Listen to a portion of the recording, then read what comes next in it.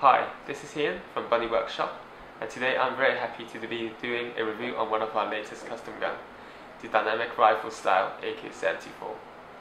This gun is based on the GHK AK74M, and we did do quite a few modifications to achieve this look.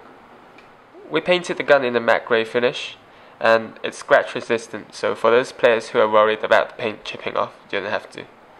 A Haley Strategics logo has been engraved on this side and painted red, and a Bunny Workshop logo on the other side. We also switched out the original gas tube and gas block and replaced it with a more tactical Picatinny rail gas tube and an AK105 gas block. The barrel and the gas tube has also been shortened to meet the specs of the real firearms, and a Mad Bull KFH flash hider has also been fitted on this build. The charging handle has been replaced with a Azura AK charging handle, and the Hephaestus AK ambidextrous mag release has also been fitted on this gun. To complete the build, we also fitted a Hogue AK grip to make it more ergonomic and comfortable to hold.